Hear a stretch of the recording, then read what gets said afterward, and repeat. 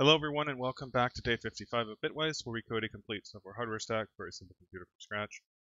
More hardware design stuff, logic design stuff today. First, let's finish off very quickly with the topic at the end of yesterday's long stream.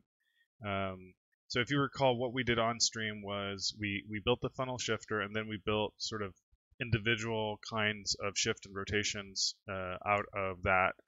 And what was remaining, which I decided to punt to today because I didn't think it was necessarily the most important part of the exercise, was to just combine them like we did for the shift, for the barrel shifter, into a unified structure that has the input muxes to prepare the right, double width funnel operand to the funnel shifter to compute these different operations. So that's what I did. This is what the code ends up being. There's a test case that runs the same exhaustive tests for all the 5 different operations that we used for the barrel shifter. If you compare this to each of the previous things, it's really very straightforward, like just factoring out the similarities and differences. The one thing that I did in order to handle this more cleanly is, if you just look naively at these patterns, you might think that you want to split things into 2 parts and then concatenate them, but there's some off by 1 stuff in the middle that or there's some, it just turns out to be easier to sort of split it into a low part, a high part, and then a single bit mid part, because this turns out to be the same whether you're doing rotation or shifting, whether you're doing arithmetic or logical right shifting, just dependent on the direction. So this is sort of you can see there's a pre-shift difference in these 2 cases. But anyway, that's what that was. So that was sort of a unclosed, or what you call it, an open thread from last time that's been closed. I also put in, I think I mentioned that the sort of naive way of doing a shifter unit is to just do the different operations and put a simple-minded mux around it, which is honestly probably what we're going to end up doing for the FPGA core we eventually do. I mean, we're going to compare them, but in the past when I tried, that was what ended up being the winner, and that is simpler. So I also have an example of that here, which doesn't do rotation, although it could. But since we're not going to, I think it's called simple shifter unit, right? So here's a simple shifter unit, and this is really as simple-minded as it gets. There's a left shifter and there's a right shifter. The right shifter takes an arithmetic bit, which it uses to. I have both the radix 2 and 4 version, which just uses, it's the same sort of logarithmic cascade we've seen before, but now uses the, well, and in fact, yeah, this is, do it like that, so we do it down here, which it uses to fill the bits that get shifted in, and then you just have to mux based on the direction between those 2 cases, and, this is a very fine structure. Works perfectly well. If those 3 operations are all you need, you should definitely start by comparing to this. You do have 2 independent shift structures. On the other hand, there's no input mux, and the output mux is extremely simple. So we should compare these more empirically once we get to the sort of very hands-on FPGA stuff. But I just wanted to show this at least. I think if you started having to do rotations with this as well, then you would end up having a 3rd case. The left and right rotations would probably be shared between a single rotator, but then you would have 3 cases, and maybe at that point, the extra area becomes, makes a barrel shifter or a funnel shifter structure preferable. But anyway, I'm actually not sure about the conclusion there. We'll evaluate that empirically when we get to some very hands-on FPGA stuff, but I just wanted to throw that in there, that I put this in if you wanted to see what that looks like. See, it's very simple. All right, today I wanted to cover multipliers and related topics. So this is going to be the last stream before I go to Denmark. I will resume streaming in Denmark on probably a fairly inverted schedule. It might not be in the rest of this week because we're traveling in the next 2 days basically, and it would be nice to get settled before I have to worry about streaming. So probably expect maybe a week's delay before streaming resumes. So this will be the last one in a while. And I think starting after this, maybe I'll do one stream on dividers just to sort of round out the set of topics. But then after that, we'll move sort of from the combinational data path stuff to sequential synchronous stuff, which is more about how to handle state and stuff like that, how to structure state machines. And I've kind of intentionally covered some more advanced topics in this part of the series, just because I think this stuff is a lot of this stuff we won't end up necessarily using as is for FPGA design, just because FPGAs have hard-coded structures for a lot of these things, or have certain advantages and disadvantages that make other approaches preferred. But I consider this to be kind of basic stuff. Like if you want to know how things work, this is how chips are often done. Of course, more advanced, but the kind of the recurring concepts are these. So today we're going to cover multipliers, and for me, I think the biggest shock, well, let's see. The fact that you can do really fast addition, I think, was a shock when I finally understood it. So we covered that before with things like parallel prefix adders. But even before I fully understood carry look-ahead adders, I understood conditional sum adders. They're very simple. They're just divide and conquer with speculative kind of execution. And you can see that those are logarithmic depth, right? That's very obvious. So I think I understood that pretty easily. But the thing that was really shocking to me was the fact that how fast multipliers can be made in hardware. And so that's basically going to be today's topic. How can multipliers basically be almost as fast as adders? Because from a software perspective, that goes against everything you believe. Addition is linear in the number of bits in terms of the amount of work. Hardware is quadratic in the amount of work. Like when I say work here, I don't mean the critical path in a parallel execution. I mean the amount of, regardless of how you schedule them, there's a quadratic amount of stuff that has to get done. And so it's maybe a little bit shocking that not only can it be done sort of asymptotically as fast as addition, but it's only a small multiple slower for a given number of bits. Whereas if you think of it from a serial perspective, it's like, one grows linearly, the other grows quadratically in the number of bits, which is a drastic difference. But this basically means that if you can find a good parallel structure for a multiplier, as long as you're willing to spend a lot of area, namely a quadratic amount of area, then you can basically, it'll turn out we can get logarithmic depth circuits. Anyway, so we're going to explore that today. It's going to be sort of today's major topic. There's a bunch of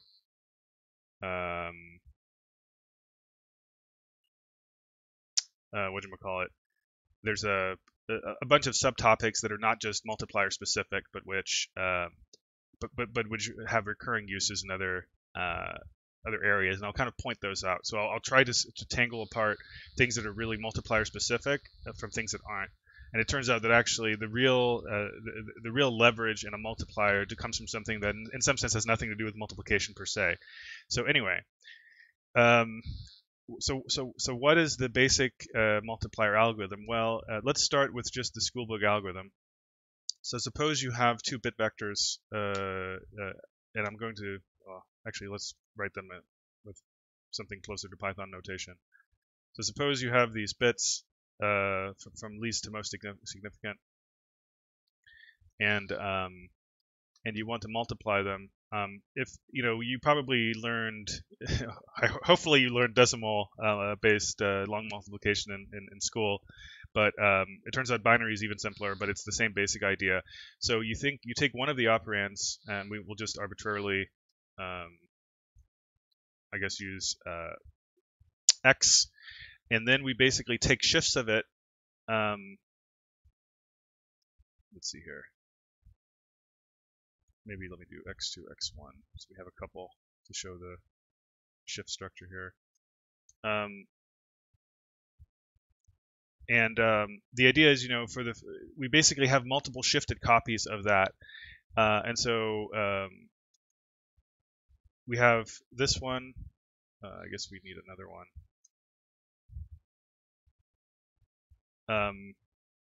So we have these copies, but they have to be multiplied by successive digits of the other operand. And so this I guess might be a little bit. So I'll write it like this. And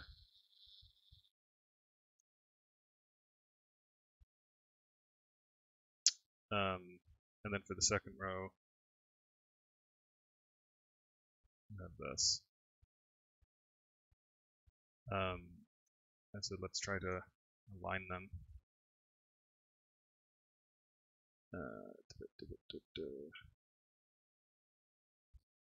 Bear with me. So this is a basic long multiplication matrix, right, or a grid or whatever you want to call it. And I think you all know what you do. You calculate each of these so-called partial products. Each of them basically just corresponds to I, this bit times 2 to the I, because if you think of what each of these bits mean in the original, the actual number y is a sum of these coefficients times the corresponding power of 2. And so the power of 2 multiplication, you multiply each of these terms by the other operand. The power of 2 part corresponds to the shift. So this thing here has been shifted by, multiplied by 2, shifted by 1. This has been multiplied by 4, shifted by 2. And then the coefficient-wise part is what we're writing. But the point is, that's where this kind of comes from. It's just from decomposing y as a sum of its terms, and then multiplying them out, multiplying the coefficients, and then shifting that so-called partial product accordingly. So from that perspective, you can break down the problem into 2 stages. Stage 1 is to generate this so-called partial product grid or partial product set. And then, as you probably recall, you have to then add down columns, because all the columns correspond to bits of the so-called same weight. They correspond to the same power of 2 weight in the in the base 2 decomposition.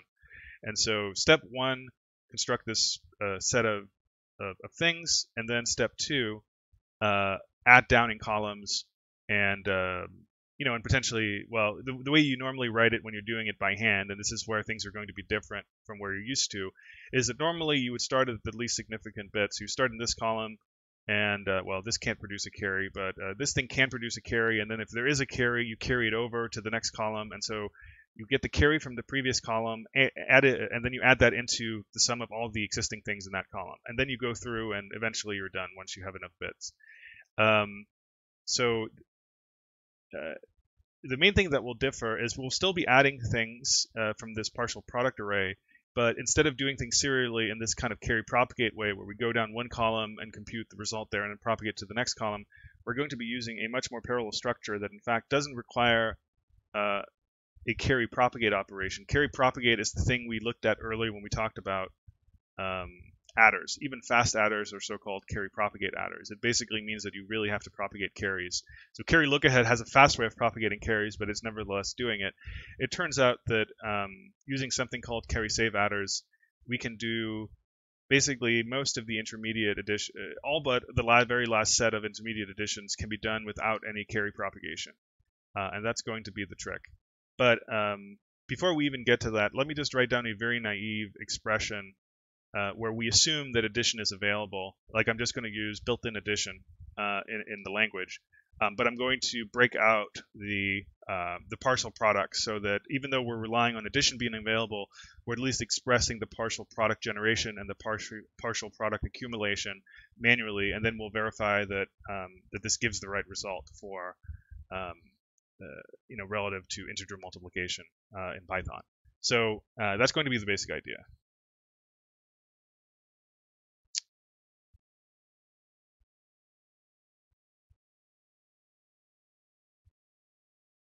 Yeah, no, yeah, what Fabian is saying, I've actually thought through that as well recently, which is that, yeah, anyway, maybe I'll talk about that when we get to it. All right, so let's basically do what I talked about here. It should be pretty straightforward. So you do, I don't know, what do you call it? Let's maybe call, let's write a function called partial products. And all it's going to do is it's going to, it doesn't really matter which of them you treat as the thing you're shifting or whatever. But I mean, maybe you can say for yi and y, let's call it b. For b and y, can actually write it like this. For b and y, we are going to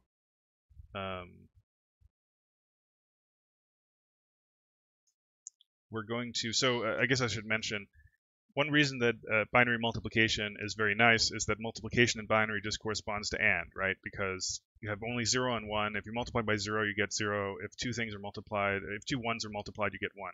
So that behaves exactly like AND. So this digit-wise product is just bitwise AND.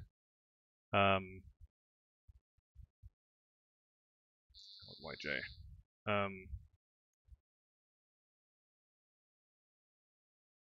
For xi in x, for yj in y, and then this has to be shifted over by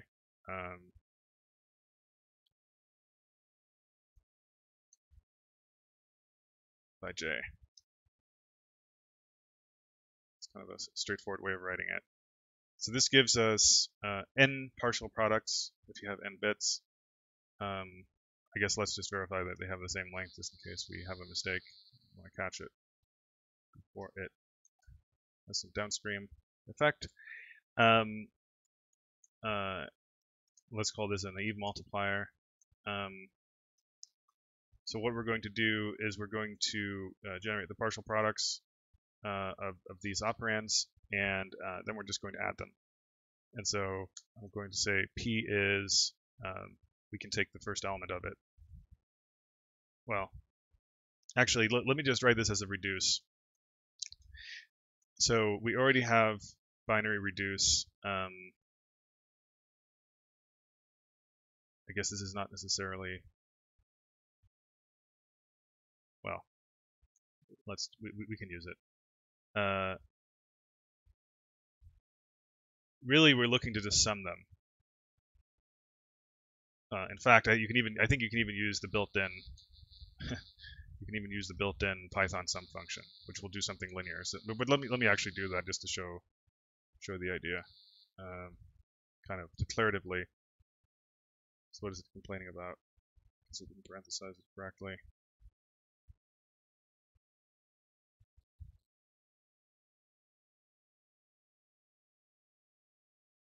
Okay. Let's just comment these old tests out while we work with our new tests. Okay, so then we need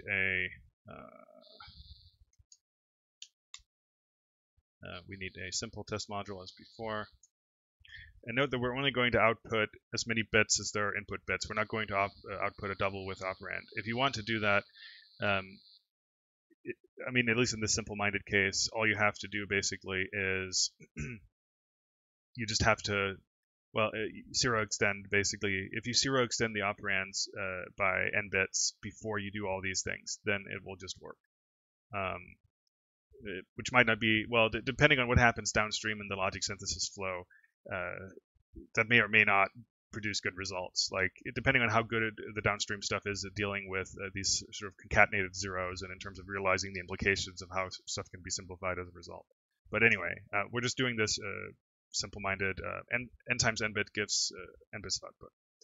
So let's call it P. So this is going to be just the product of these two. So that's 33.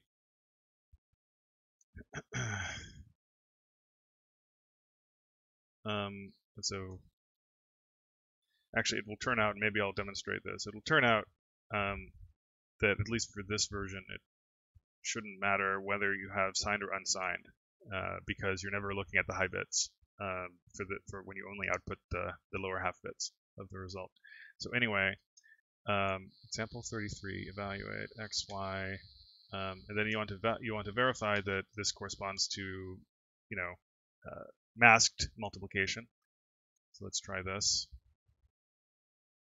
That doesn't work. 0 times 0, hopefully is 0. But it claims that P, oh right, we have to extract the output we care about.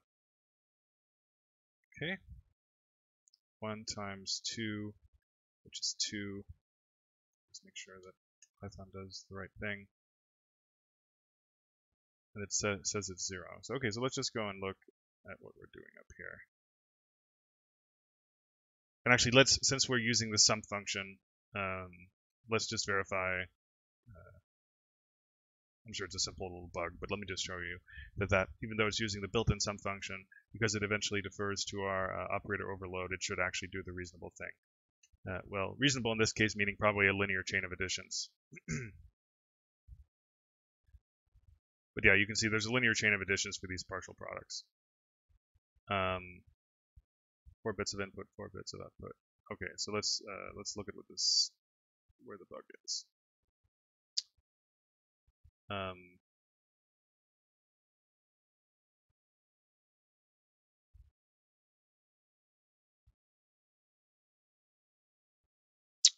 So we have this entry-wise thing. Oh, that's really dumb. It should be out here. Okay, so now it works. So yeah, so this is just the direct implementation. Actually, let me just to prove the point, I will cover simple ways of handling unsigned stuff. But if you do this, this should also actually work.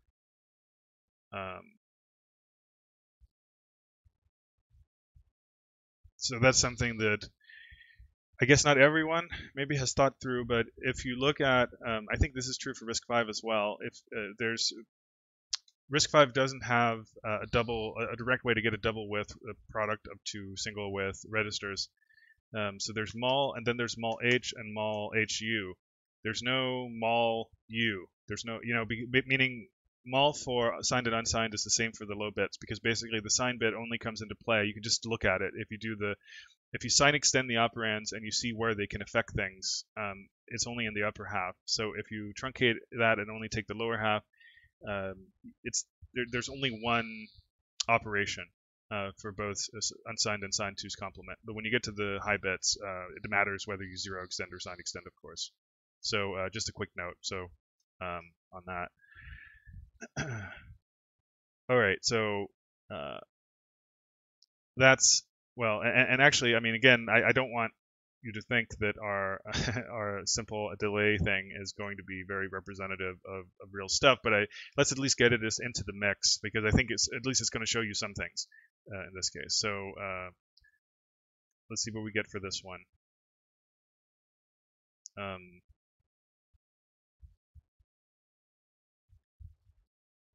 I guess it's not really well. It should be 33 as well. Okay. It's actually pretty high for only being a 4-bit shifter if you think about it. Do you remember? Well, like a single 64-bit addition was like 20-ish with their fast parallel prefix adders. This is a 4-bit multiplier, and it's not very fast already. So instead of this, like this is maybe too naive for us to even consider seriously. I don't necessarily. Let's do a binary reduce of addition. So this is going to be a balanced tree.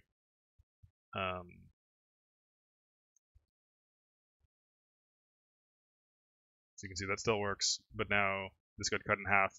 It's going to be even more cut in half if we have a bigger. Let me try this. Like the brute force stuff is not.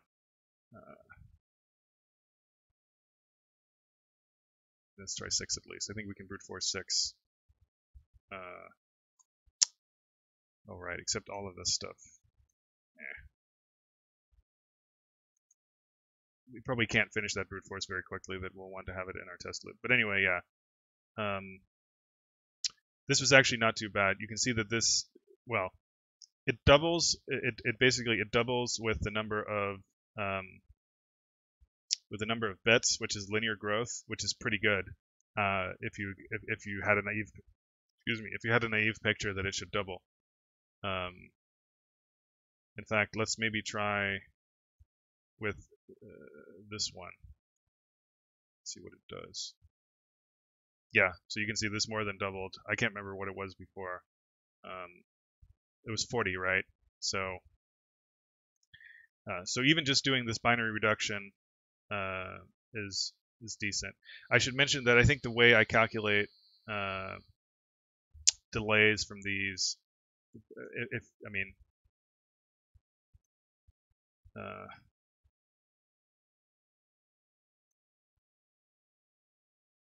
me put it in here.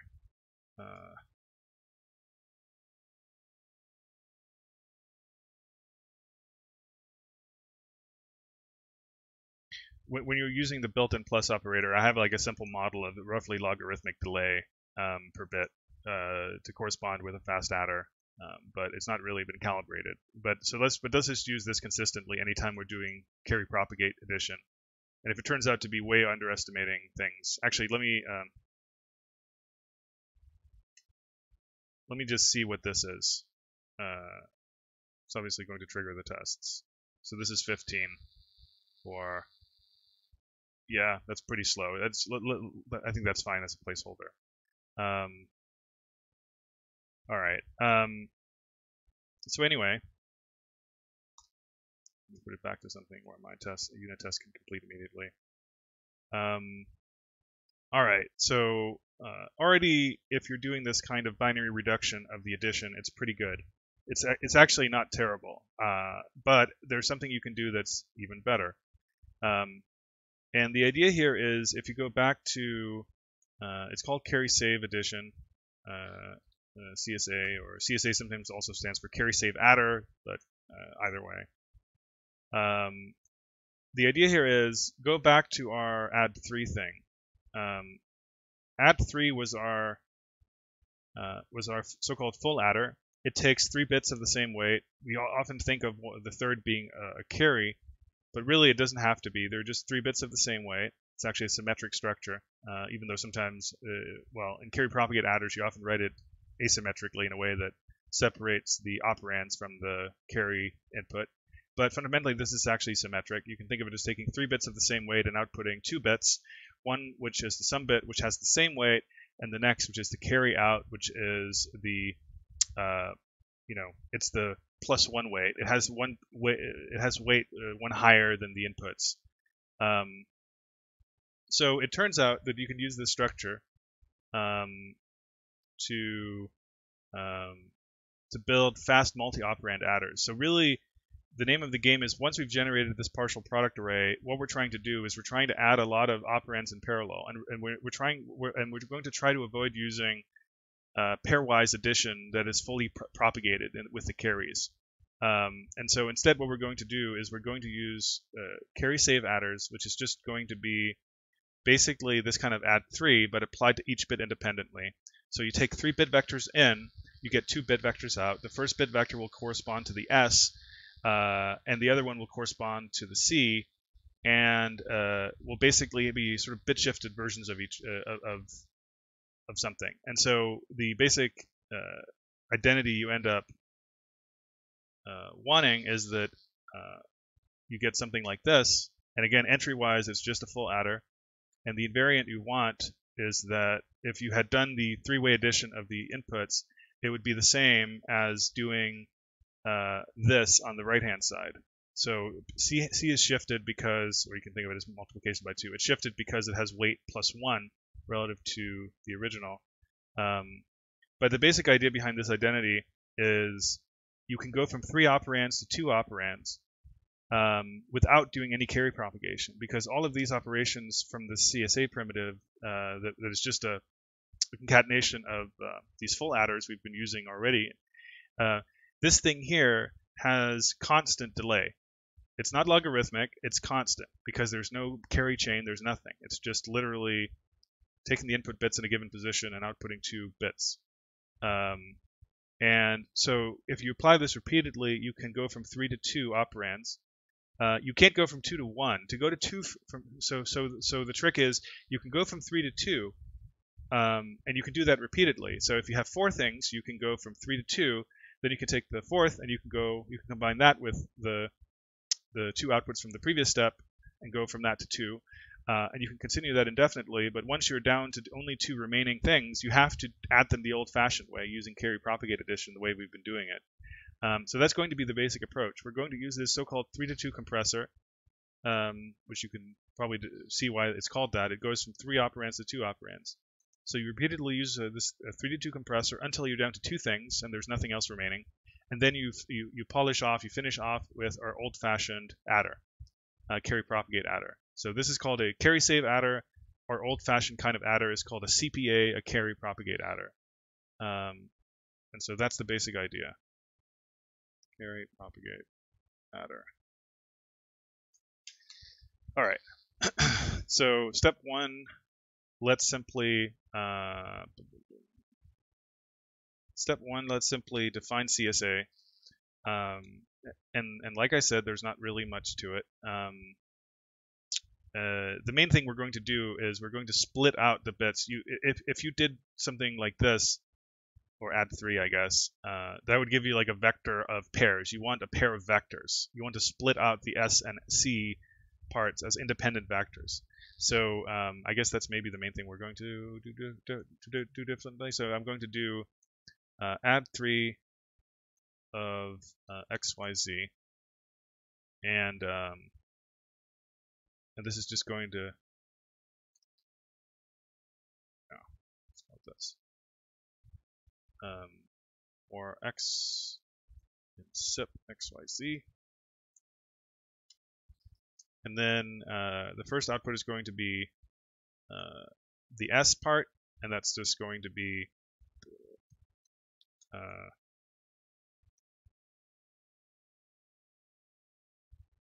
just write it like this. So this is just splitting it apart into its two parts. So that's a carry save adder, and the invariant you want, like I mentioned, is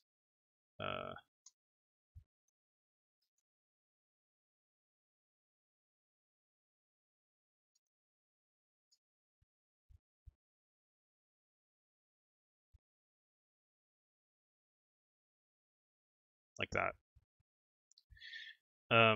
Okay.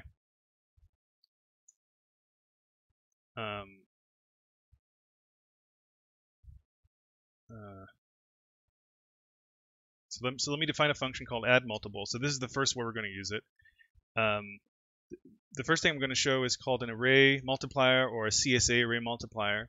And what it's just going to do is it's going to do this thing I just described in a very straightforward way on the partial product array.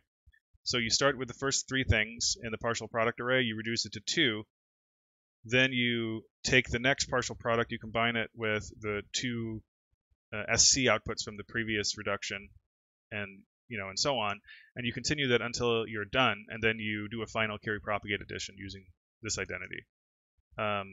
So that's an array multiplier, carry save array multiplier. But I'm actually going to decompose that into a step that has nothing to do apparently with multiplication, which is just if I have a bunch of things I want to add in parallel, rather than doing it with a full carry propagate binary reduction tree or something like that, I can use this process I just described. So I will call this array multi-adder. And so X's is going to be our array of operands. And basically what we're going to do is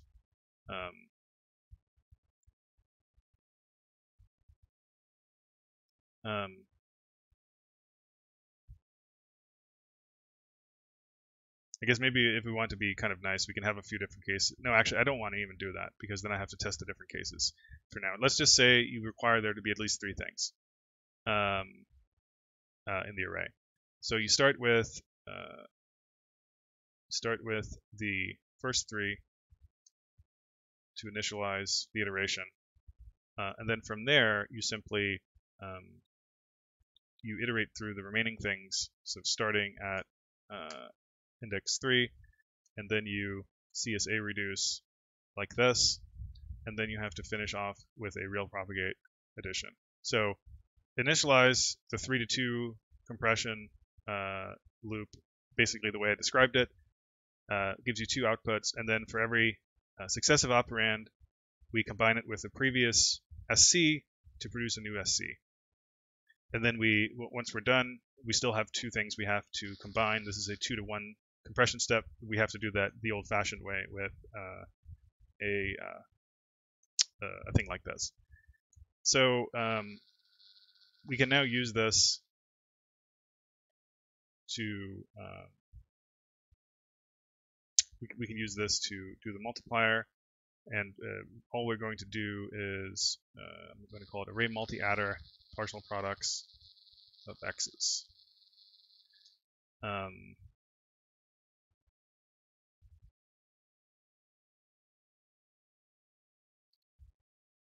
Let's see here.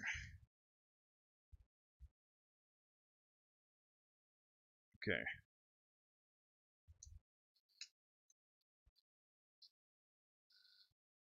Let's try making a test module for that.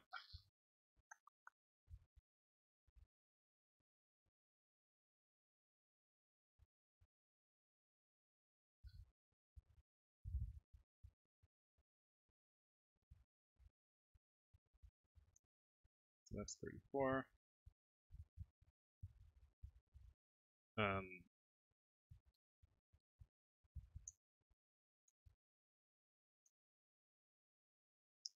See if that works. I would say fat chance, but this is maybe a good opportunity to test some stuff. So this should be 3 times 3.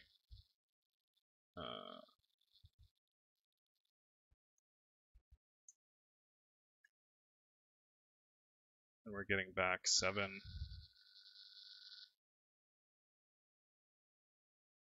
Yeah, I know about 4 to 2 compressors. But for an array multiplier, this is actually, I think, well, this is not what you want to end up with anyway. You probably want a tree multiplier. That typically 4 to 2 is used for tree multipliers.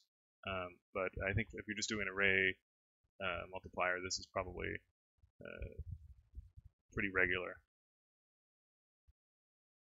All right, so let's see where the bug is. Oh, I'm not shifting things. When yeah, I'm not shifting things correctly. So when you get out these operands, keep in mind that C should be shifted conceptually relative to the other operands. So I think when you add it in, you have to treat C as if it's been shifted in this combination step. And I guess you could actually just do that on this side here, now that I think about it. If you just shift this thing, then you wouldn't, it's already been kind of accounted for in the weighting. So this is probably the cleaner way to do it.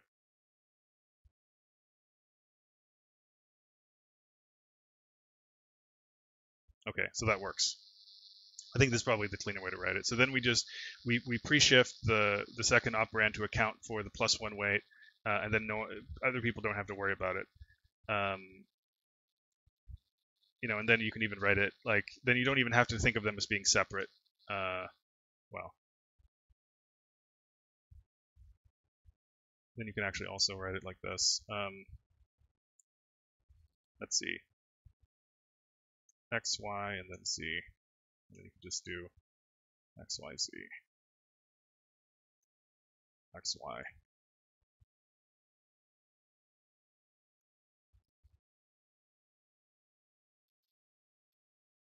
And then this has to start at 2 if you do that. Right.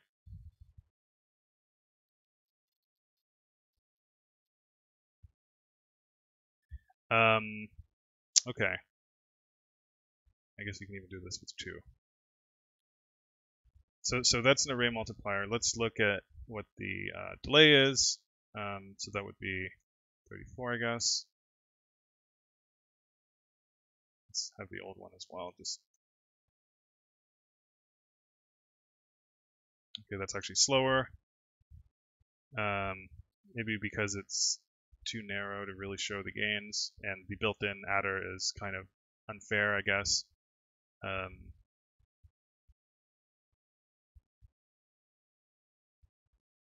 mean, anything with quadratic growth is not really going to kick into gear. This really is slower for the second one.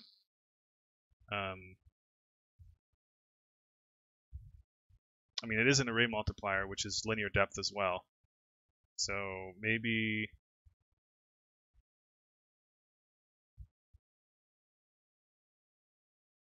it's going to be smaller area. Let's see, so 33 and 34.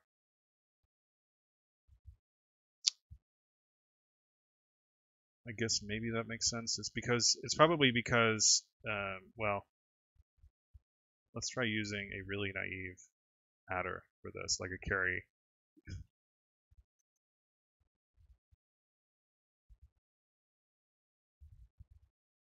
Okay, this gets even better.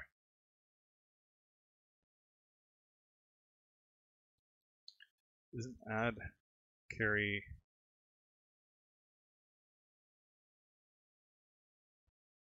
Oh, I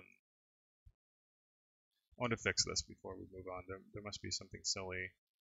If I'm going to use these admittedly unrealistic timing measurements, I at least want them to be somewhat in the realm of reality. There should be linear depth in this, and then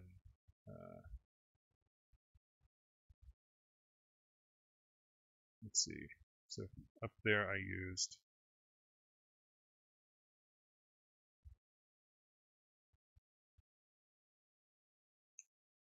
since we just carry, then I'll use the same thing down here for the final step.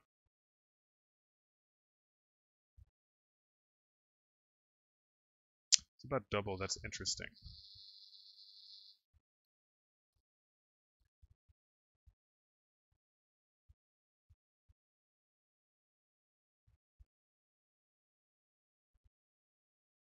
It's probably the thing Fabian mentioned earlier.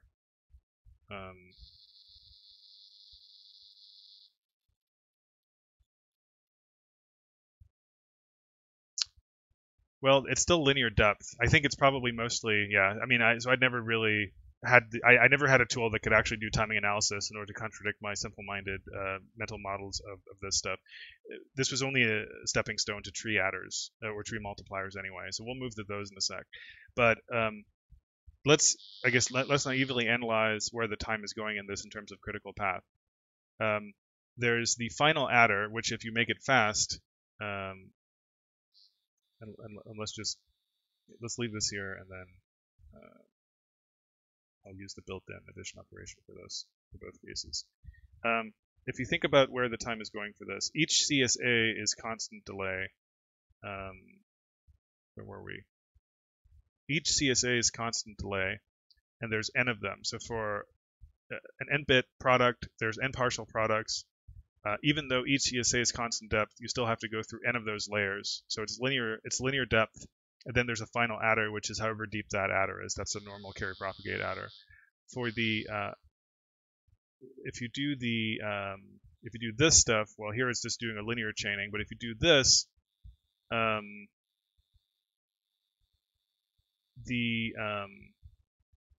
you have a logarithmic reduction tree, but each step is, if you analyze it very naively, each step is linear. I guess it becomes log n squared or something like that if you use a logarithmic adder, and that's even analyzing it naively, because there's log n some reductions, and each of them with a fast adder would be log n, but I think it's actually a little bit better than that, because effectively the different bits can kind of almost pipeline combinationally, like wavefront sort of propagate through, so it ends up being less than that, because you don't have to wait for one operand to fully finish before you can start computing the next, as long as the lower bits are ready. So anyway, so I guess this is actually not as slow as I expected. If you use a logarithmic depth adder for each of the reduction steps, which is probably going to be pretty big and pretty irregular, whereas the CSA array is going to be very regular in terms of a layout. But anyway, so let's say that's an intermediate step. We'll go back to the fast thing here. And then while I'm actually testing stuff, let's go back to n equals 4. All right.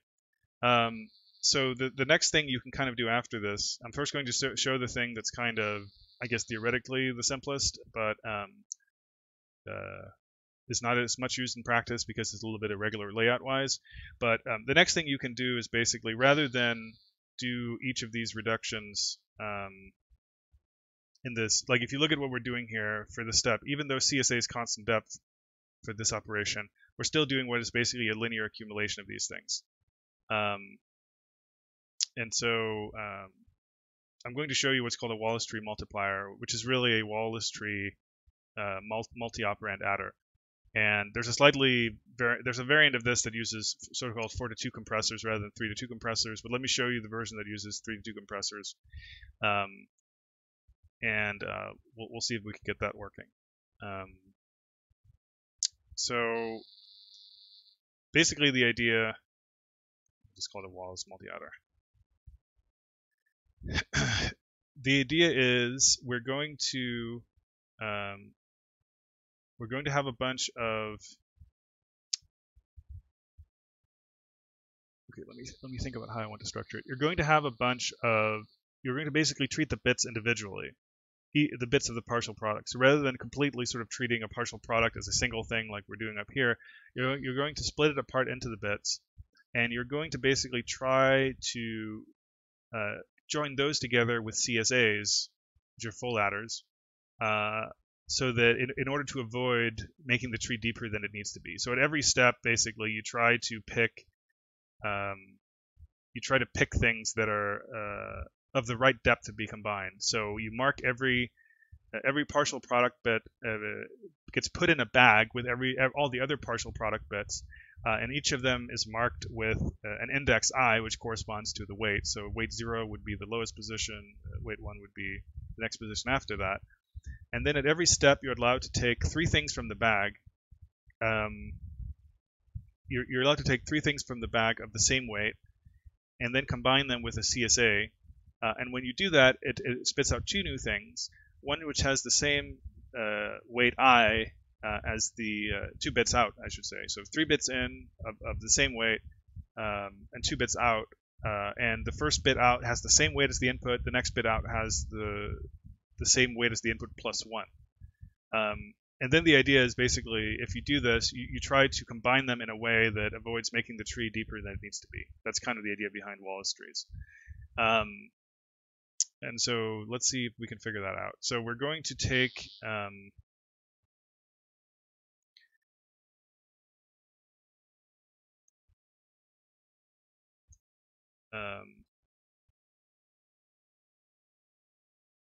well, actually, I guess here we just assume we have all the operands. So I'm just saying, going to say we have all the operands, all the operand bits, and I guess we can put them. Let's put them in a big bag to start with. So for x and x's, and then for bi in enumerate x's, we're going to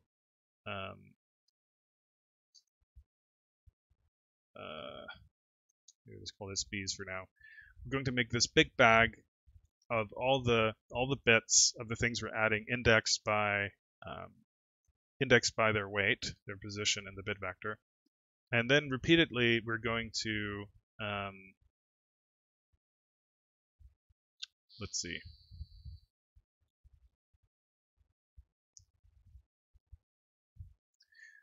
We're going to proceed in phases, so that in phase 1, we assume that all the input bits arrive at the same time. I guess that's the sort of implicit assumption behind this model. You assume all the bits are arriving at the same time. And so then there's sort of like phases, essentially. Phase 1, you try to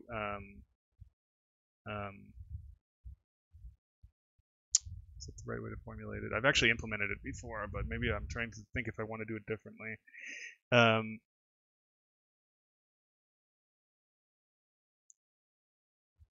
Okay, so say you do let's do a while true loop.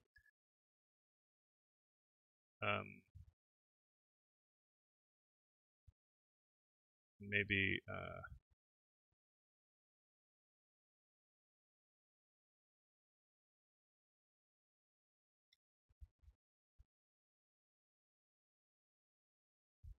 okay, let's see. So what you want to do is you want to go over each bit position.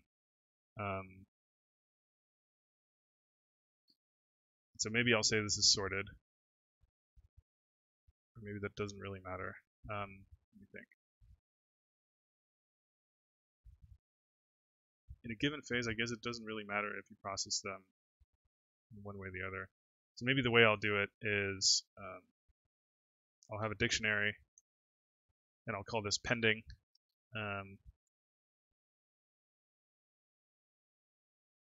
also.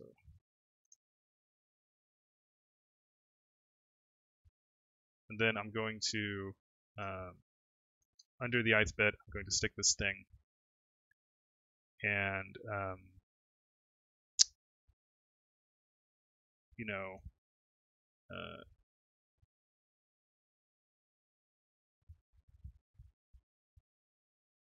if I impending, then you append B to that. Otherwise, you make a new list that just contains B. So this is a list. This is a dictionary of arrays. And you could index. You could make this an array rather than a rather than a dictionary. But I think this is maybe slightly easier. So you're going to pour all these in.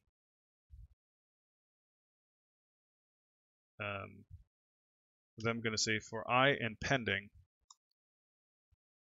So if there's an entry, there's going to be a bunch of bits in that position.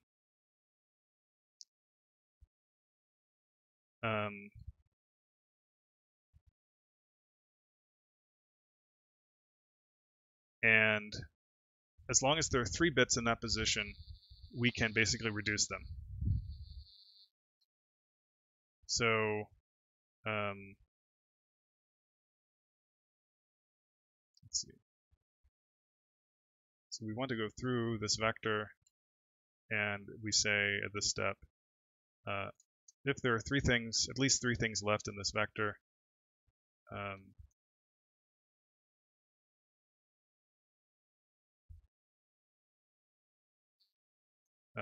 if there are at least 3 things left in this vector, then we do a CSA.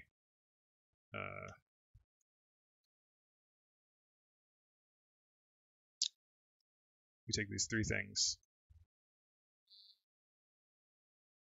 I guess you can just put them into the CSA directly. And I guess I'm going to do this in a sort of double buffered, or let's call this next pending.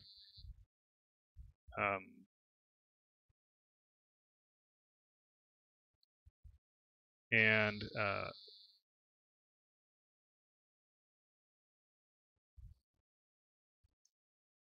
let me write a helper function here.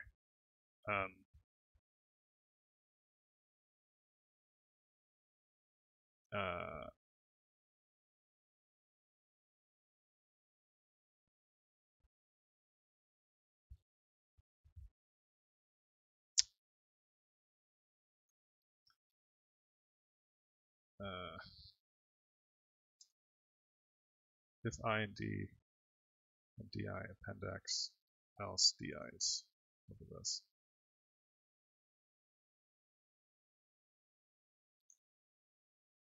So then I can do this. And when I get these, I can put them in next pending. S gets put under I. C gets put under I plus 1 because it has weight 1 higher. If there's only 2 elements,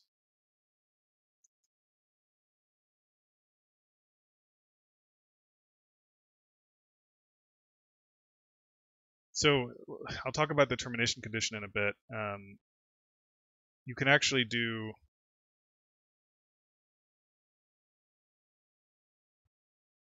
I have an add to I can refer to?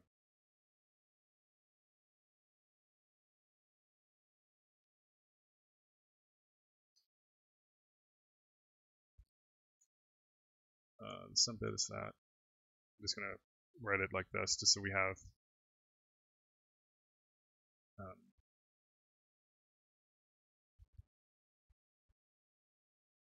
going to write this like that. I'm going to write this like that.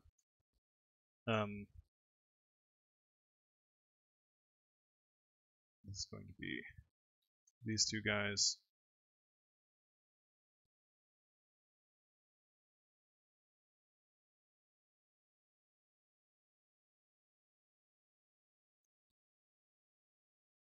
So in this case, you're only using a half adder. It looks like you're not really doing anything, but what you are doing is essentially, if you didn't do anything with these bits in this layer of the tree, you would just be idle. So if you don't care about area, you can make some progress. Really, all you're doing is you're pushing C one bit to the right or one bit to the left or something like that. You're really just sort of shoving it over one, which by itself is a little bit of progress. And so this step here is essentially, from the perspective of if there's a bunch of layers, if there's two left over, you might as well do something with them, even if it's not, really reducing. It's reducing the number of things in this depth, in this weight by one, because there's only one, you have two things of depth I coming in, and you only have one of depth I going out. So you pushed one of them up to the next weight, but it's not a very big progress compared to the other case. And so if you don't have, and then if you have a leftover, then you basically just put, you just have to forward that thing verbatim. Because we can't really make any progress in this round. So you can think of each of this as being a round, something like this. So I think that's one round. Now for the termination condition, typically what you do is you do the same thing you did with a CSA, which is you want to basically wait until every layer has at most 2 bits. If you get to the point where every position has at most 2 bits, then you have something that you can combine with a carry propagate adder. So the termination condition is basically going to be, if we ever get to a point where we only have 2 things per weight, then we finish. And the reason, but basically, is if we can actually keep using this thing here. Or something like that to finish the vector off completely, but that actually degenerates into ripple carry adder at that point if you analyze it, I think. So you want to stop early and use a fast carry propagate adder to finish off when you get to that point. So anyway, so once, I guess we'll do it like this. Pending items. Then we have these reduction rounds. And then we go to the next round. At the start of every round, let's do the check.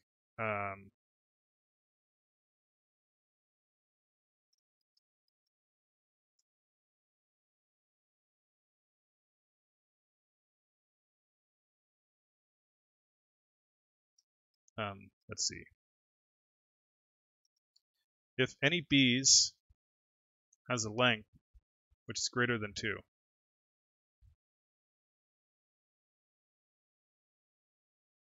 well, any B's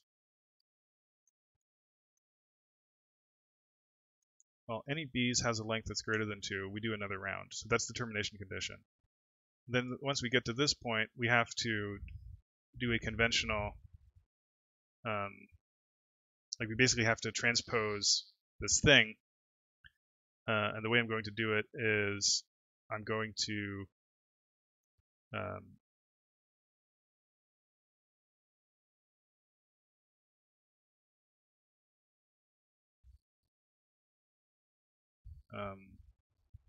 let's see here.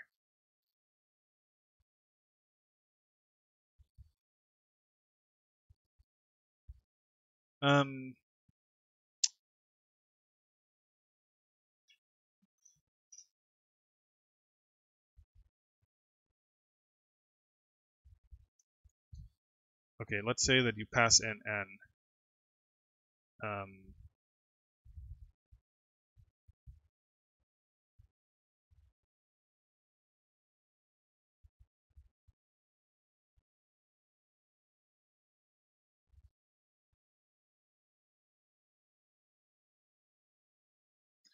Let's say that you pass in n, which is how many things you want. So it cuts off the vector at that point. And then what I'm going to say is each pending round is going to be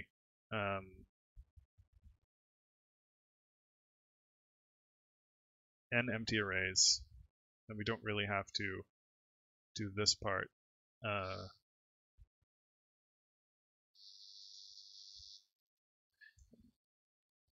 maybe we'll still keep it.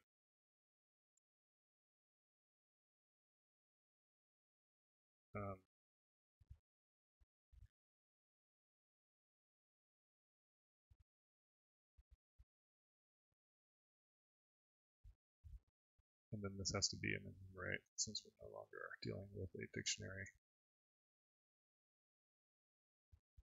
No, actually, in this case it doesn't. Just iterate directly over those bits. But then here it has to be an enumerate.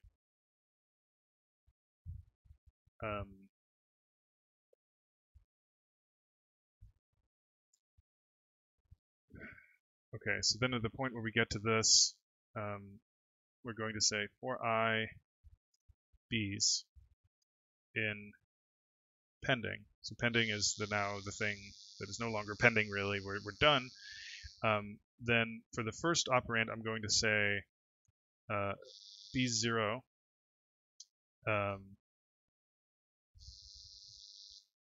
actually unconditionally, and then for y, I'm going to say b's 1 if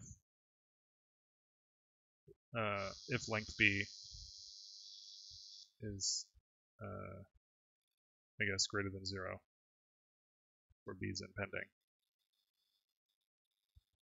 Because now we know there is at most 2 operands for each position.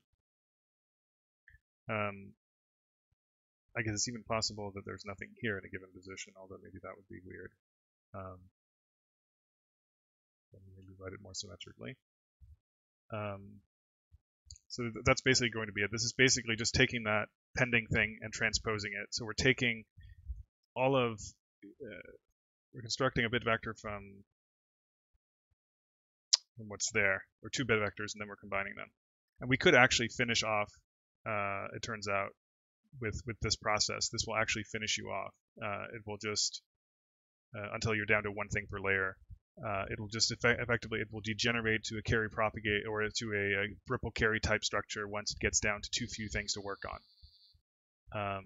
All right, this has low probability of working the first time, I think it's fair to say. So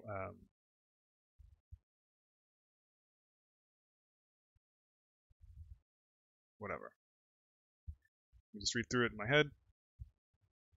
Make these pending lists. Oh,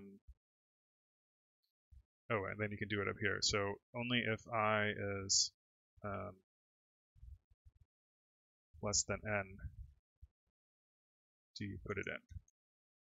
So if you get bits that go out of the range we care about, you don't add them to the next round. Okay.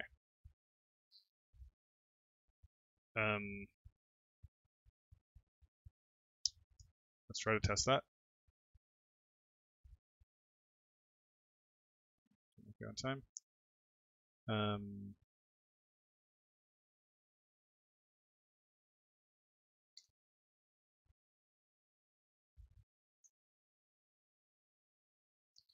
Oh, right. We have to, so what am I going to call it? I'm going to call this a Wallace tree multiplier. Maybe I'll call this a Wallace tree multi-adder. And we have a Wallace tree multiplier. And it's basically just going to use the multi-adder with the partial products.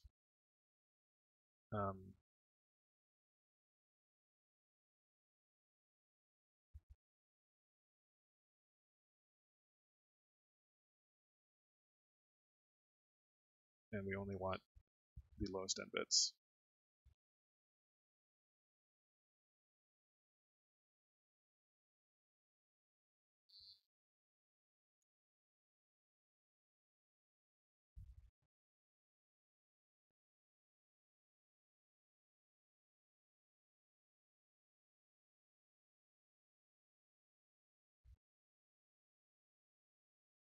Oh, right, we need an else. We just put zeros in that position if there's nothing in the vector.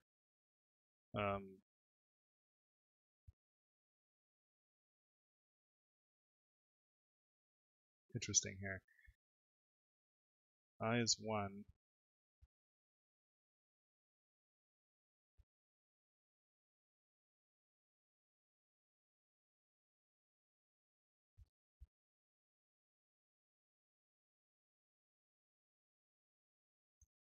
see.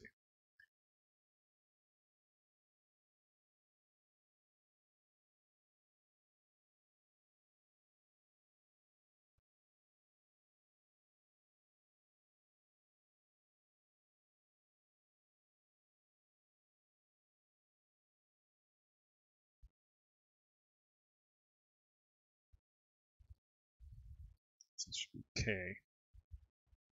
So I is the weight. K is the index.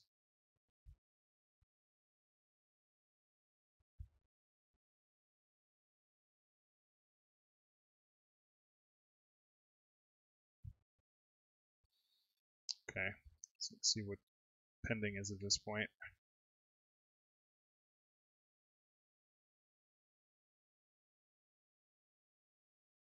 So pending, we're down to, you can see 1, 2, 3, 4, 5, or there's almost 2 in every position. Okay,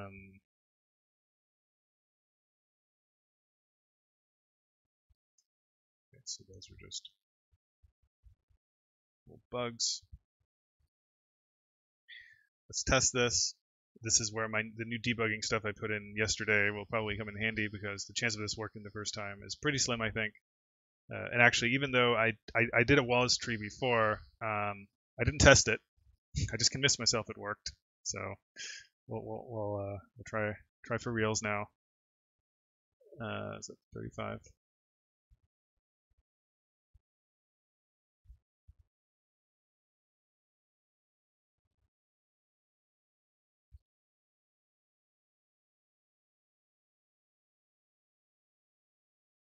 Okay, so at least that part didn't work. I guess I just call it the right thing here. Right, this has to be marked as an output. I should have a warning when you forget to mark something as an output because that's a typo I've made repeatedly. Alright, so already in the business of stuff that doesn't work here. So this should be 8. We're getting 0.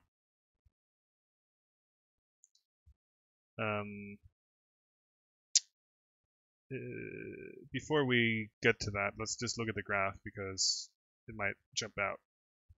So 35.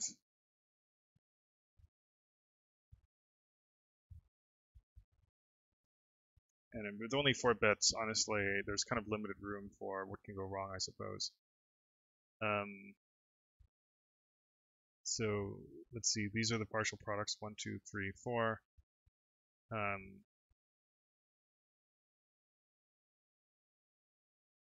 There's a bunch of 0 bits that are going to make it into the multi-adder, which aren't really necessary.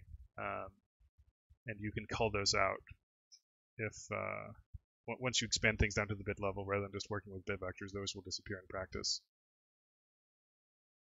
But anyway, then let's see. At the first layer, we're adding. I see. So we split out these bits. So this is a bit vector for that partial product. So 0, 1, 2.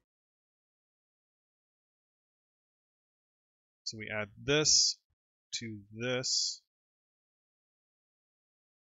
to this. Now that looks reasonable. Then for this one, we do this, this, this. These all have the same weight. And then this is 2, 2, 2. So far so good. And then in the next layer,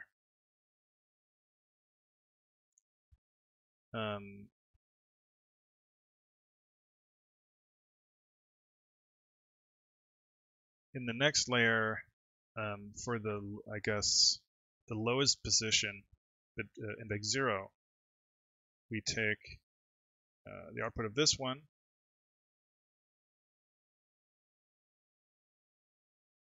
That's definitely a bug.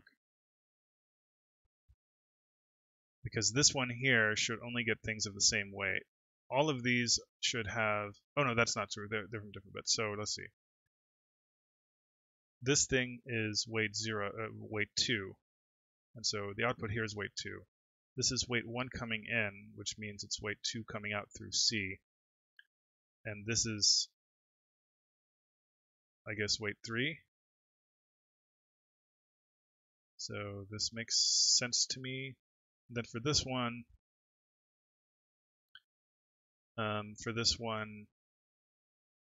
let's see.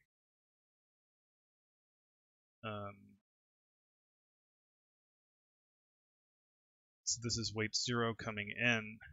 So this is weight 1. This is weight 1, and it also gets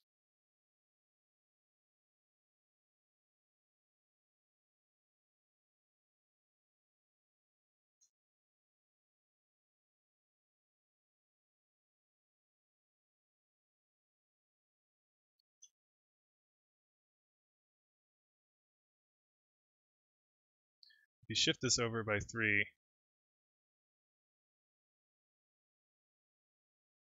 I mean, first of all, only really the top bit of this should have any involvement in anything. That seems wrong to me. Oh, it's because the partial products don't... Oh, they do have the right weights. They've been pre-shifted.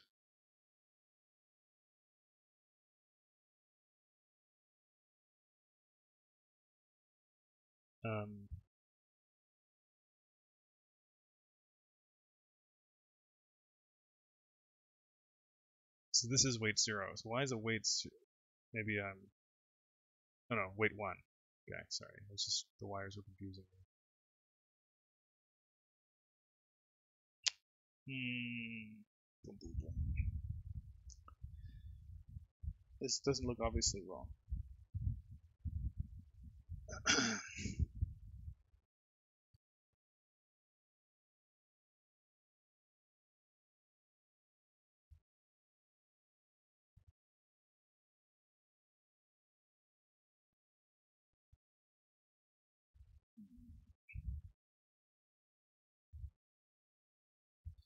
So these vectors we're adding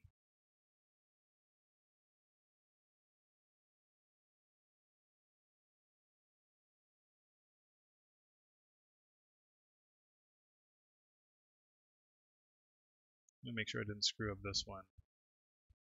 So S is the XOR and C is the AND.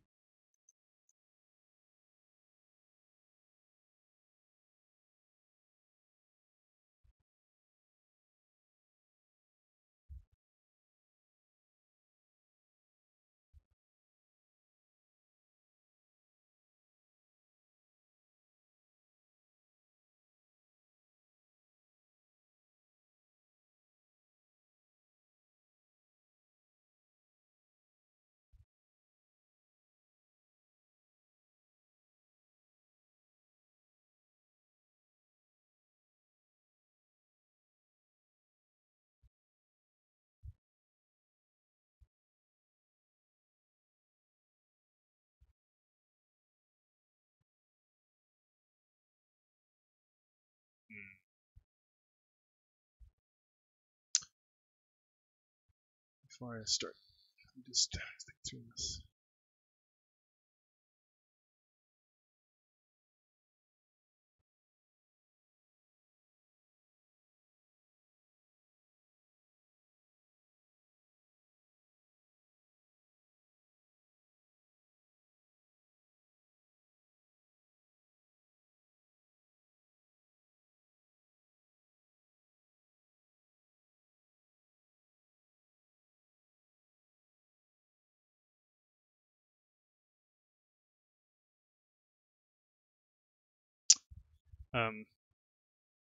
Actually, let me also to help this a little bit.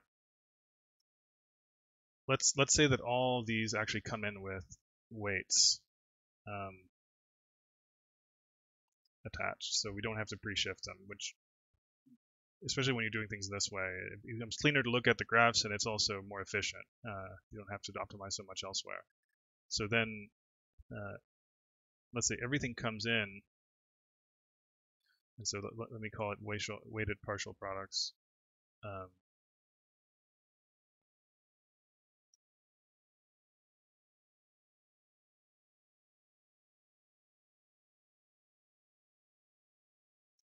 Partial So actually, let me define something called weighted partial products.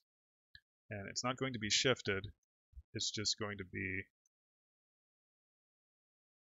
kind of weighted, and then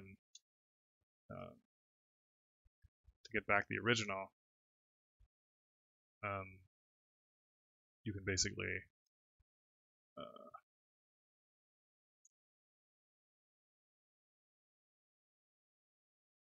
do it like this if you want to, because then I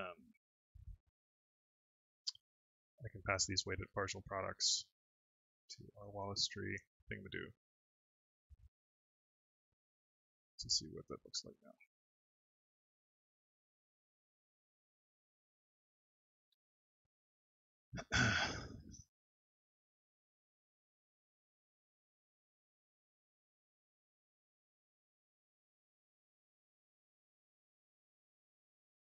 Let me encapsulate the add to.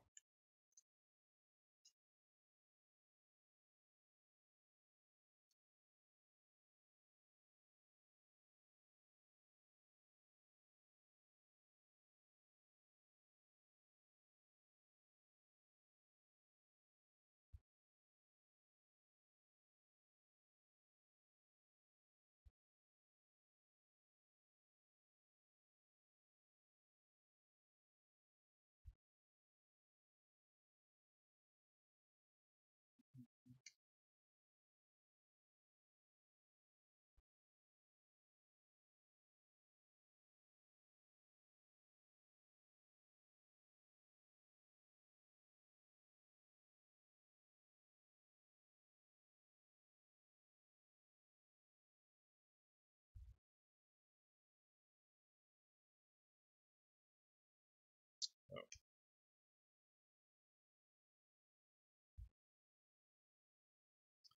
Okay.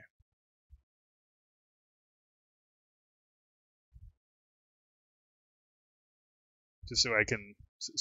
The problem is if they get exploded into operands, then the graph will start splitting them out over across multiple layers, so it's harder to see what's going on. Okay. So we have this one, which handles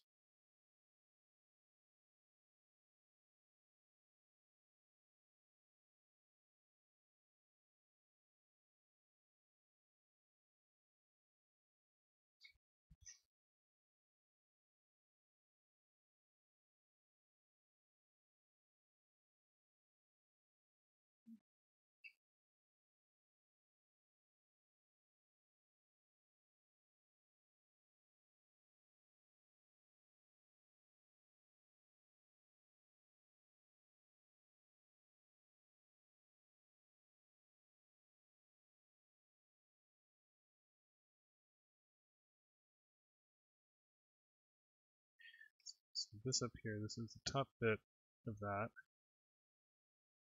and it's this ended with this, so this is weight 3,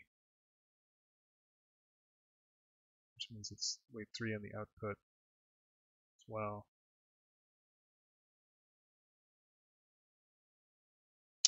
But shouldn't there also be, like, for example, 2 plus 2, the partial product corresponding to 2 and 2 is where?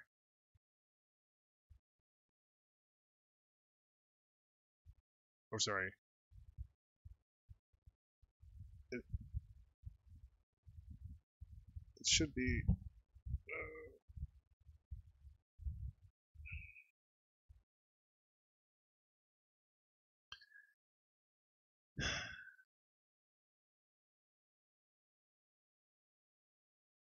So this one is 0 and 3, and then the other one was 1 and 2.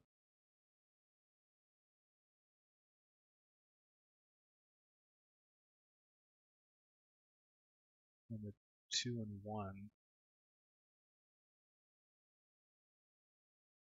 is there. So that goes into this.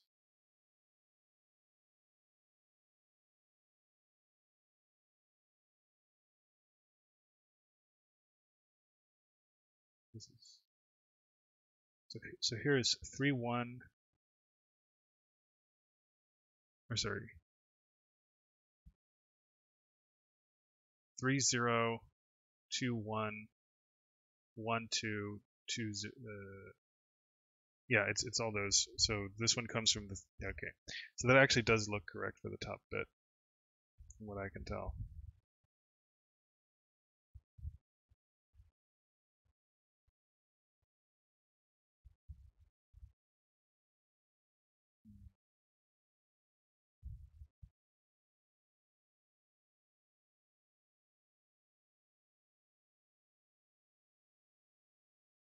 What's the specific failure case again? X and Y.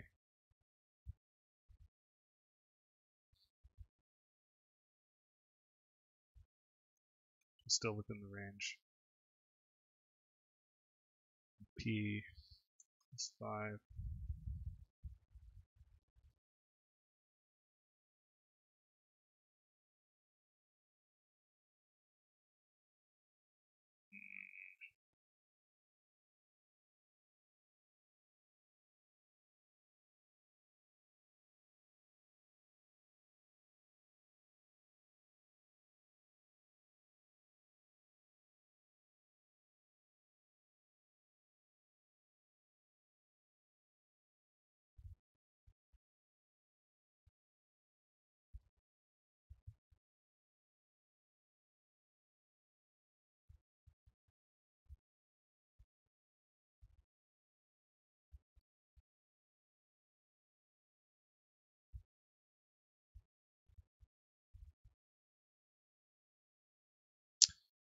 I mean, I can try to use, so I was going to be happy to show off the new debugging stuff, but unfortunately I think for this specific problem it's not going to be super informative just because it's so hard to visualize. Well, I guess you can use the graph maybe to get an idea for it, but it's hard to figure out exactly what these bits mean. For example, um,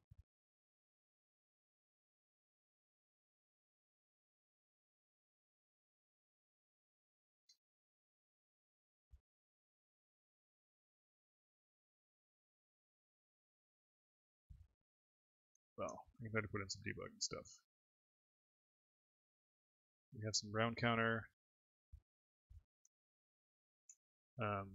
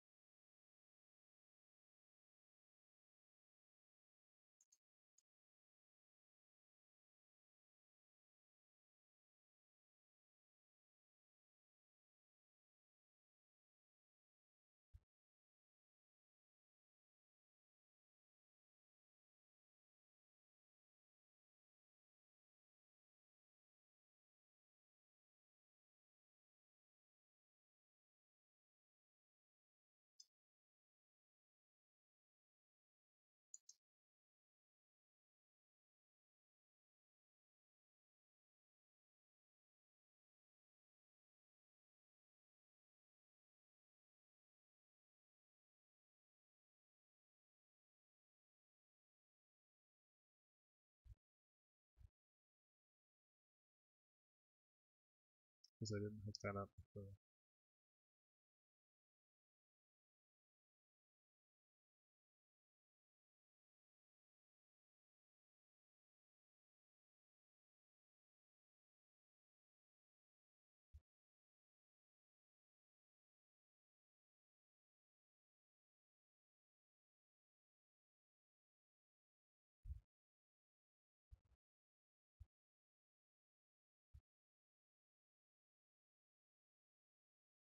Actually, let me just do the pass through for this stuff.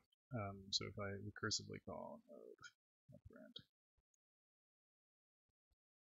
I think we need the trace nodes in the graph.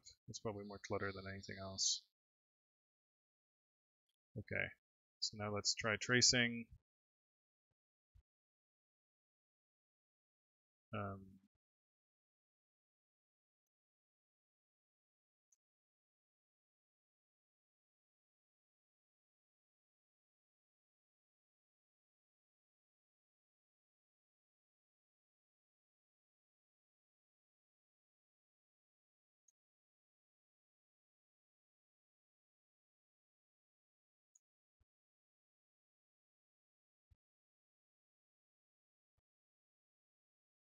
Let's provide some.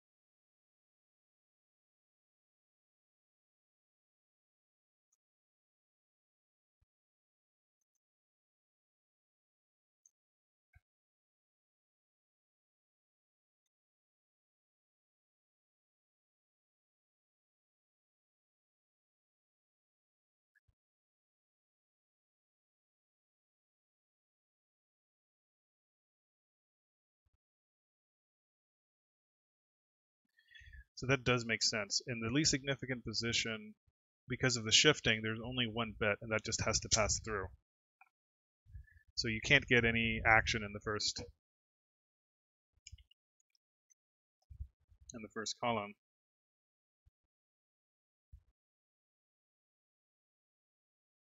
Just be consistent. This might do with prints.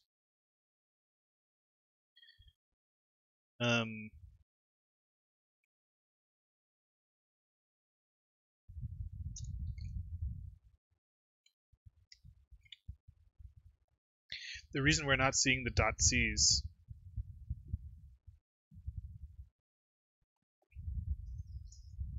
is because those are not, I guess, for this specific small n equals 4 case, they don't appear to play a role, which is curious because you would expect at least one of the carries to matter. Like if you do, let me write it out here, x3, x1, x2, x1, x0. And then you have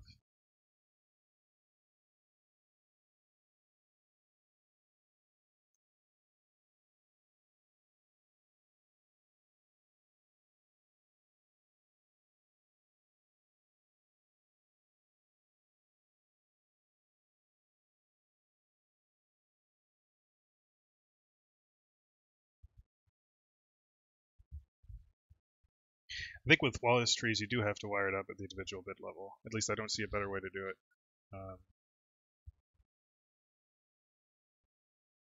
Let's see. So this gets passed through in round 0.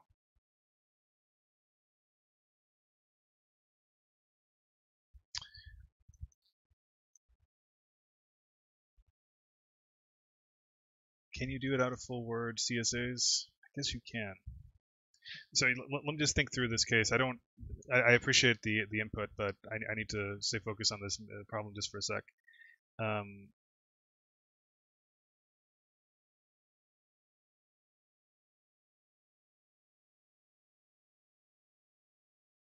So this is passed through. That makes sense.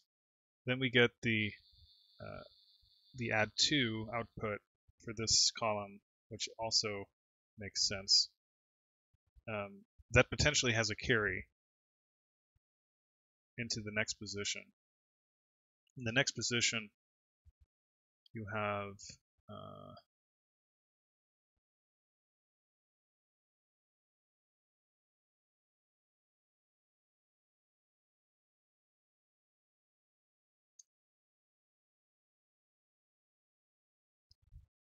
you have three things, and so that's why you have an at 3.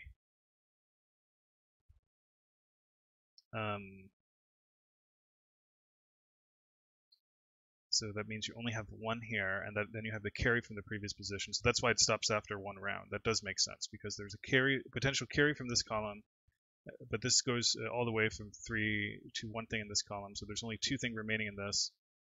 Over here, there's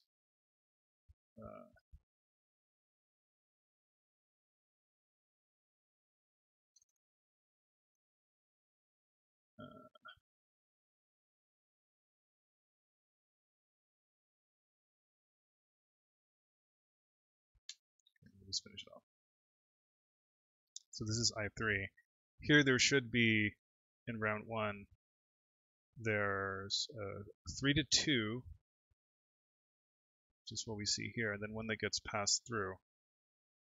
So that leaves two things in this column. But there should also have been a carry from this, which means it shouldn't. I think there's something we haven't propagated here. Because this thing can produce a carry.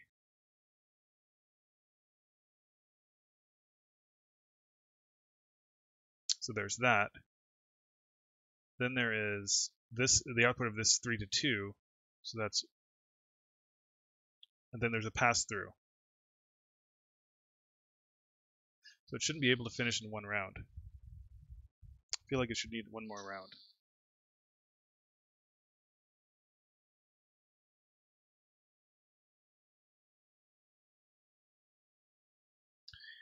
Actually, let me print each of the pendings.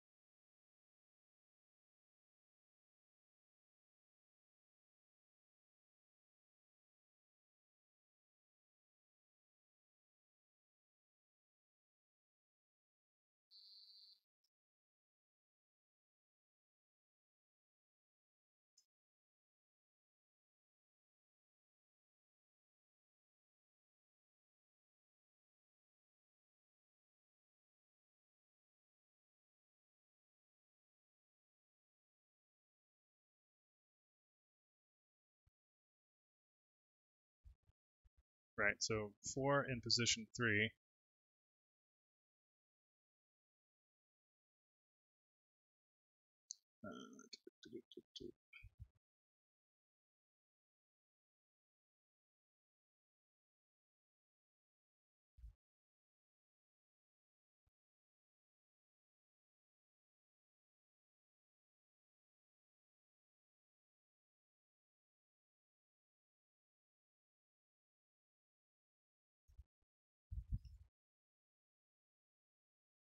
Boom, boom, boom, boom, boom.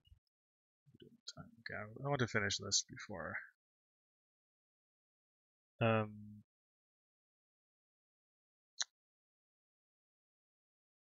So this position, there should be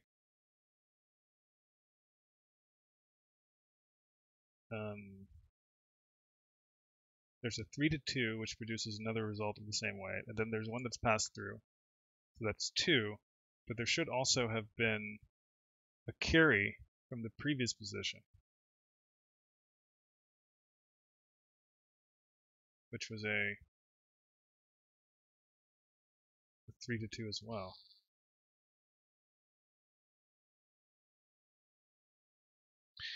Fabi's talking about an easier formulation that uses full word CSAs the way I did for the array multiplier. I actually don't know if you can do it that way. That's not the way it's usually explained, or the way I can like part of the reason I think you can.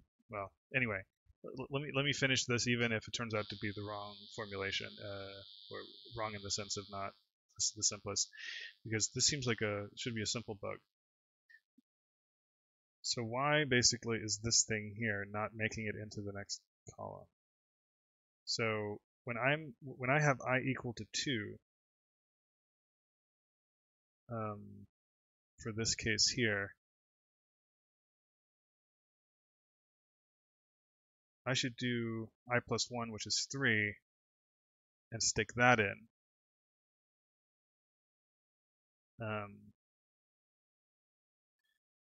Then this thing here, which is the 3-way case, should stick something in as well. Now there's 2 elements. Then the pass-through should also stick something through. Oh shit, I know what it is. Jesus Christ. This is the... Oh my god. Variable shadowing.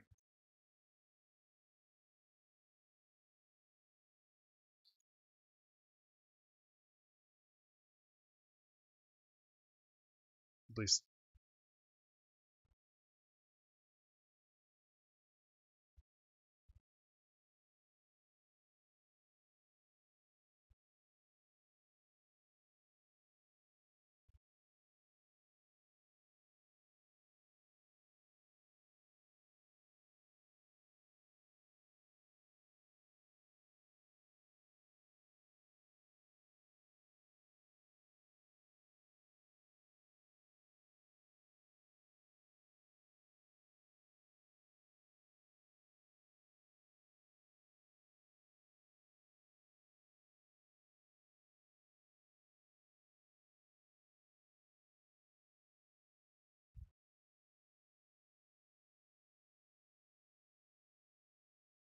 Okay, at least now we're getting to a second round. So if there's an issue, it's something else, which I appreciate.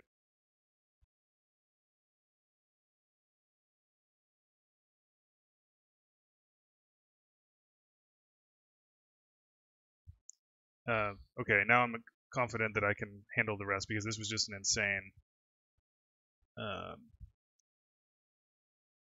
insane bug from variable shadowing. In case you didn't see, I had 2 things called n, and because of the way things work in Python, there's no real block scope, and so it just overwrote the binding even at this scope, or even at this scope up here. There's only function scope.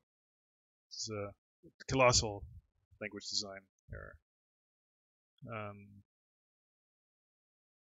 All right, so now sanity is restored. I can start thinking about what goes on here. So this is the reduction.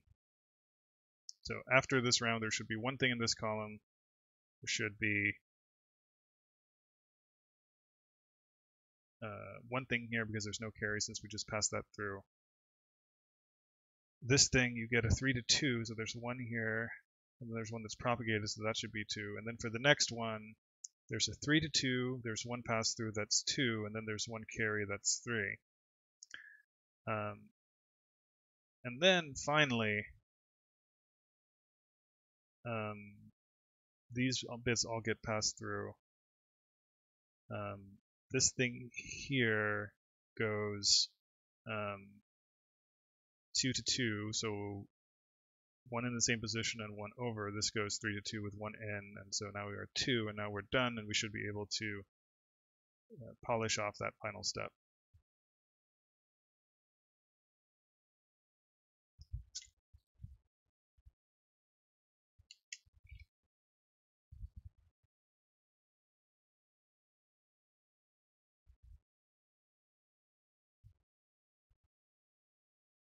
Okay, that seems reasonable.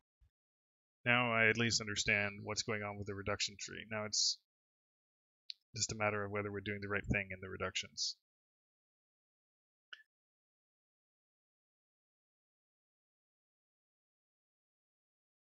So let's look for this thing that's failing.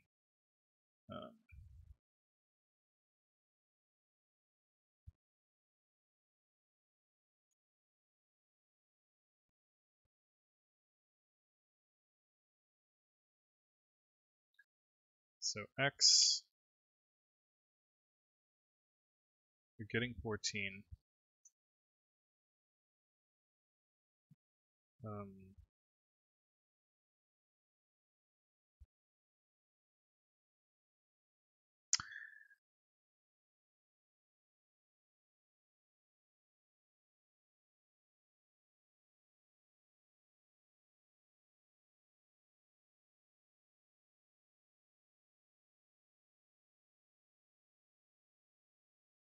um,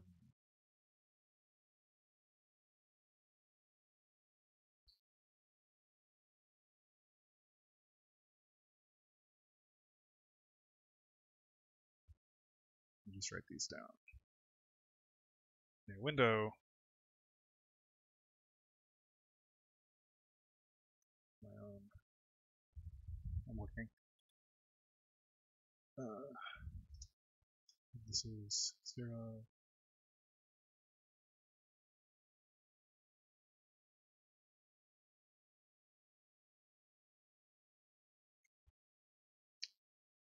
Dun, dun, dun, dun.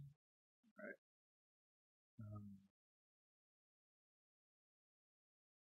And so lowest position in around 0.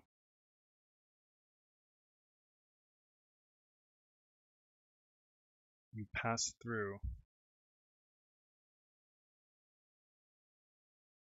a 0. I guess that's right, because it's like x multiplied by 0. Um,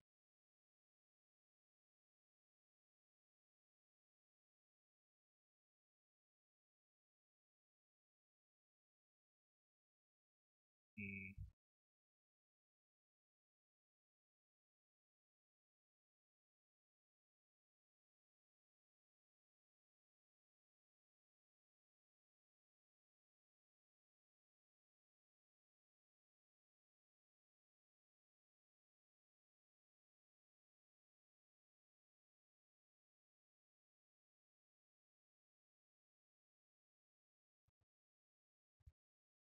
let me look at the graph now. We fix that issue with the rounds.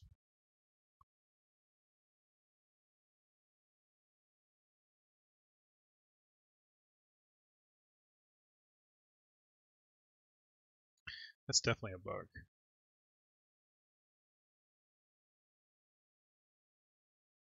right? How can the same output be routed to 2 different positions?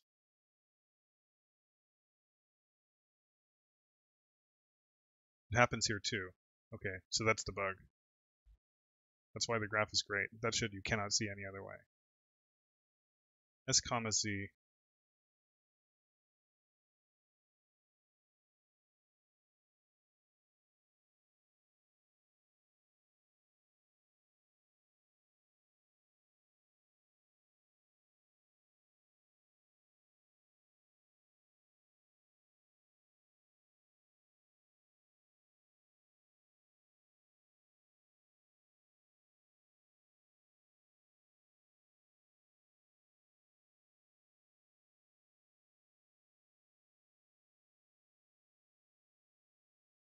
What's going on here?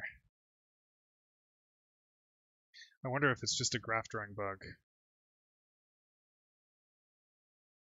It's because of my trace nodes. Shit.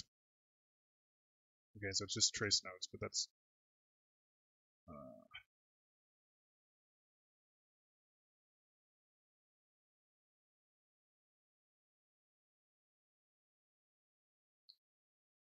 let me temporarily set it to just the original without any tracing. Just while I'm looking at this shit.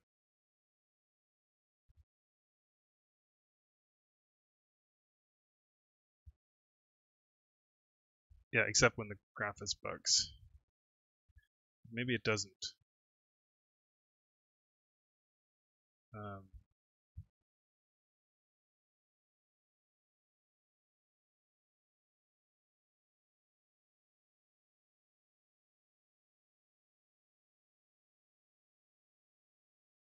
I mean, this is too weird. to really be a real thing.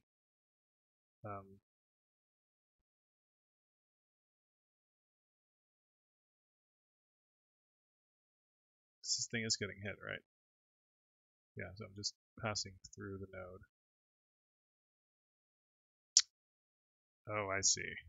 God. I bet it works now. It fucking works, guys. It wasn't my typo. It's always this shit. I hate programming sometimes. So let's review what the actual bugs were. It was a fucking variable shadowing bug, and it was me doing a copy and paste and forgetting to update this so that the trace was actually tracing through the wrong thing.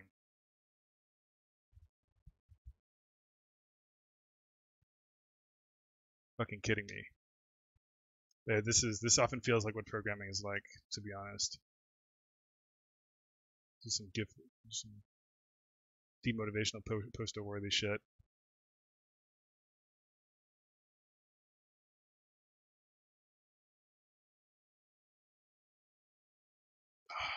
Fucking kidding.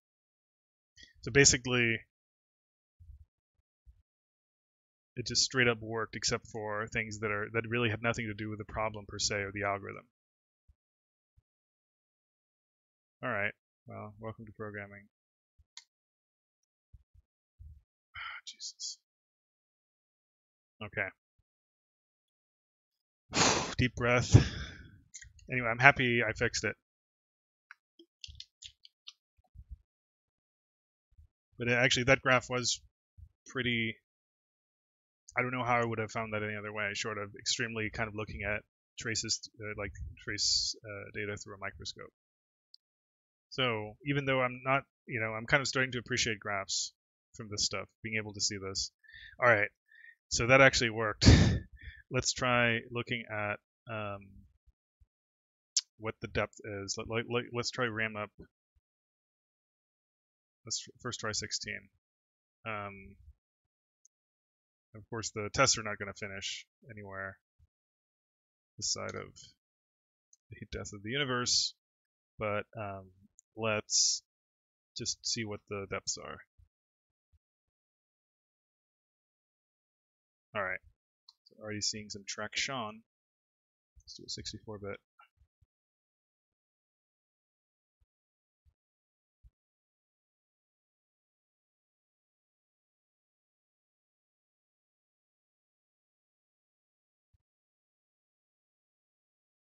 Where are we? Oh, I guess it's going to be quadratically sized, so this might take a while to construct.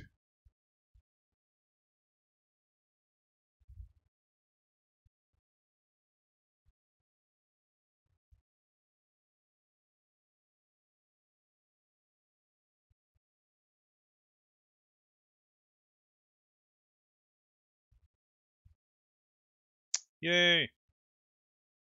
It is faster. I think it's even faster than this indicates, but at least I showed you an actual asymptotic improvement. Well, not just asymptotic, actual improvement.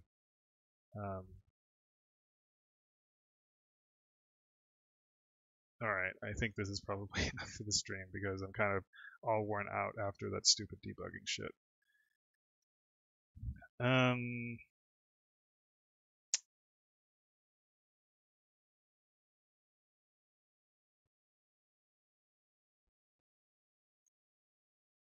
What was the fast adder? I'm trying to remember.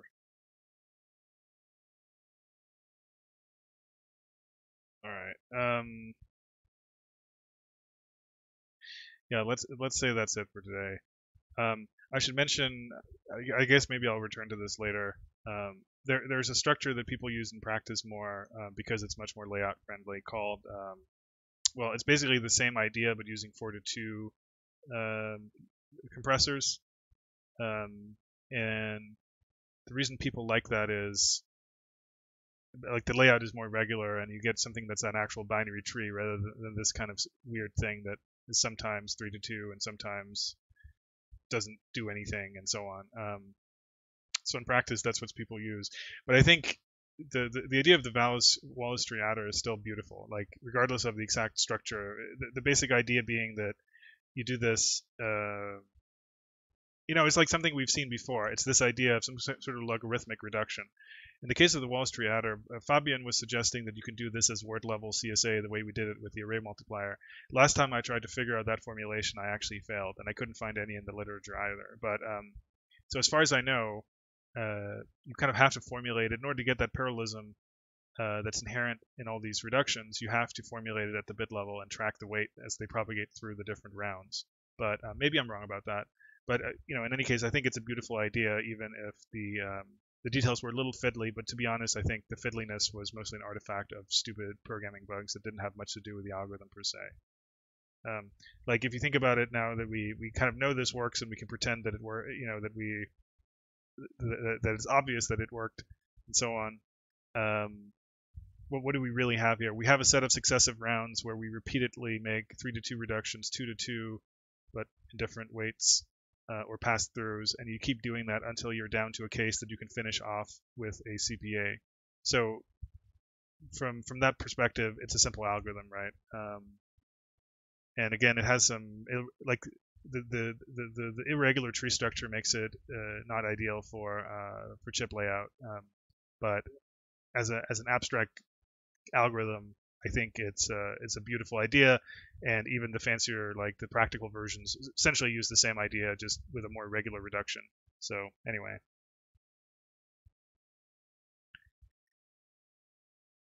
Yeah. So like Fabian says, the other thing you do in practice is called modified Booth recoding. And I'll probably cover that actually, not right now. But modified Booth recoding cuts down on the number of partial products by a factor of 2. So it doesn't help you go from, I mean, logarithmic is already as good as you're going to get, but it cuts off a big constant factor, and it also helps when you're doing sign extended multiplies. It gives an optimization for that. And so if you take a step back and look at what we did in our algorithm, there's basically 3 steps. There's the broadcast to generate the partial products. So that's a pretty big fan out operation. If you're doing a 64-bit multiplier, each bit of the multiplicand has to be fanned out 64 times. So even that probably needs a 3-layer fan out of 4 buffer tree just in order to get those out to the partial product bits. So you generate that partial product array. The next step is a CSA reduction, and we used a Wallace tree. In practice, people use something based on 4 to 2 reductions rather than 3 to 2 reductions. But in any case, it's the same broad idea. It's a logarithmic reduction that decouples the carry chain from the different bits. And then finally, we have a carry propagate addition. So the carry propagate is log n.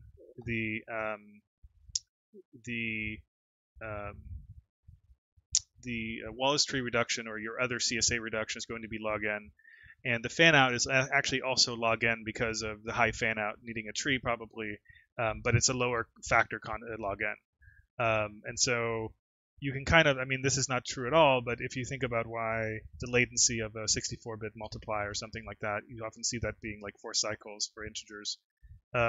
You can maybe get an idea of why that's possible, given that, it's not totally true that that a 64-bit add takes a full cycle. There's obviously some time to spare, but you can kind of get an idea why it's a small multiple and why it's in that ballpark of 3 to 4.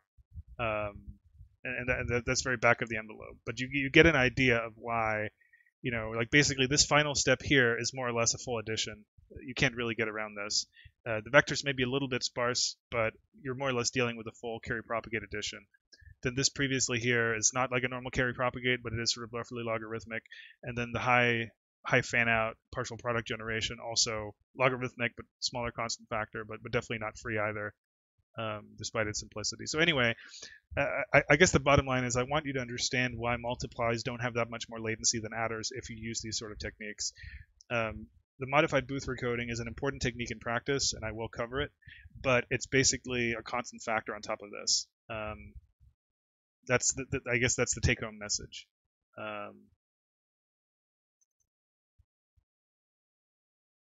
But yeah, so that's kind of magic if you come from a software world where multiplications are, if you want to synthesize arbitrary precision multiplications, they're n squared and then in the width, right? Even if you have word width multiplications to work with. Here, we're basically going to log depth, but we're still dealing with at least, even the partial product array is n squared, right? Because you need every combination of multiplier and multiplicand bits. So even the product array is going to be n squared with a small constant factor. So these things can get huge. I mean, you saw how long it took to generate. These things can get very large just because of the n squared scaling, but this is a classic time versus space trade-off in circuits. So, and I think this is really, like, if you look at some of the adder stuff, most of the things we did, they had maybe a little bit more area cost, but they gave us a big speed up. Here, you're really doing a serious, you know, you're really getting some bang for your buck by exploding the area a bit. So anyway, that's it for today. Like I said, I will be traveling in the next several days. I probably won't have a stream until next week. I will be bringing at least one FPGA board to Denmark so that even when I'm there, we can hopefully start the more hands-on FPGA side of things. But in any case, we'll continue with hardware stuff for the next month or two along some path. So hope people are enjoying this. This is pretty fun for me as well. So I will be back next week and see you then.